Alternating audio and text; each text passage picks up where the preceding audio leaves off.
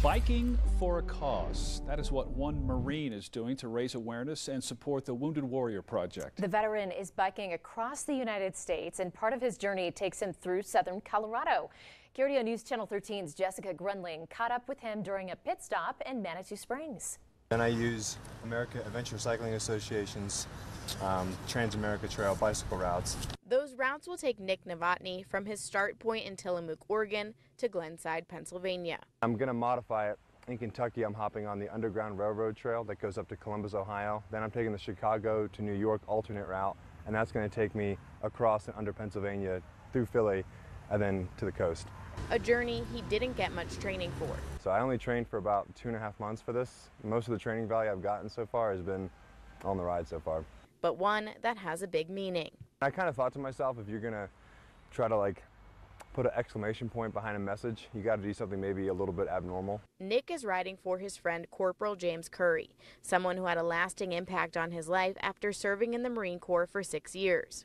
He was like a Marine's Marine, but also in the same light, he also was unlike a lot of Marines, he didn't really have this huge ego or huge oh, I got to be in charge. He was such a nice, genuine guy. In May of 2020, James died after battling with mental health issues.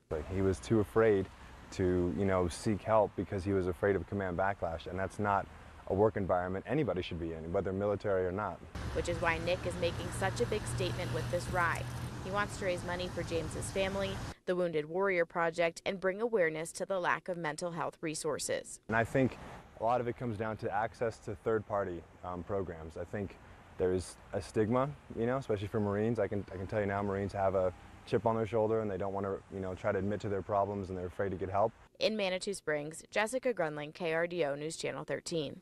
So Nick will leave Manitou tomorrow and get back on the trail in Pueblo. You can follow along on his journey through Facebook and Instagram. We have the links to those posted over at krdo.com. Absolutely Colorado is a partnership in your community between KRDO, Centura Health, and Gold Hill Mesa. Flying frustrations this morning caused chaos at airports across the nation. A look at the travel nightmare next. Plus, the county coroner identifies the victim in a crash that caused major problems over the weekend. 13 Investigates exposed a shortfall in the number of vaccines being distributed to El Paso County. After our special report on the issue, CSPD even mentioning our coverage in the presentation this week.